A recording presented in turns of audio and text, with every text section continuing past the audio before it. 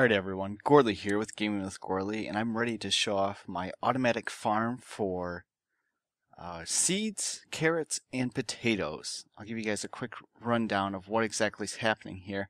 We'll be riding on a minecart the whole time and holding down the right mouse button as we just ride along this track.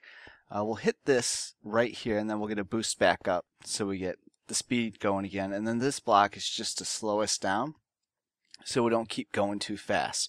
But when we hit this, what will activate is back here, we'll get 2 pulses for the dispensers of bone meal, and then underneath the dirt is attached to sticky pistons, so it will pull down after it gets the maximum of 4 bone meal, popping off the wheat, potatoes, or carrots that are fully grown, and then push back up immediately as we're going around.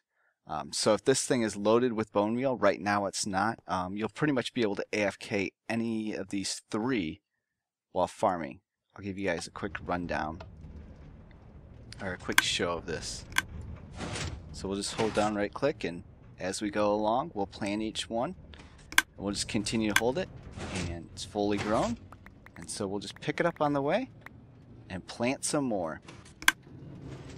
This is a process that we can just repeat over and over and over again until we run out of bone meal.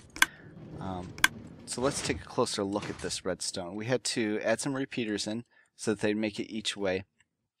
So this is 1 extra tick, and then there are, I believe, there's 5 repeaters at the full ticks.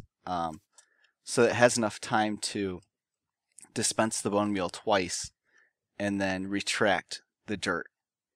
And so that is pretty much how it's done. I will put the world download in the description if you guys want to take a closer look at it.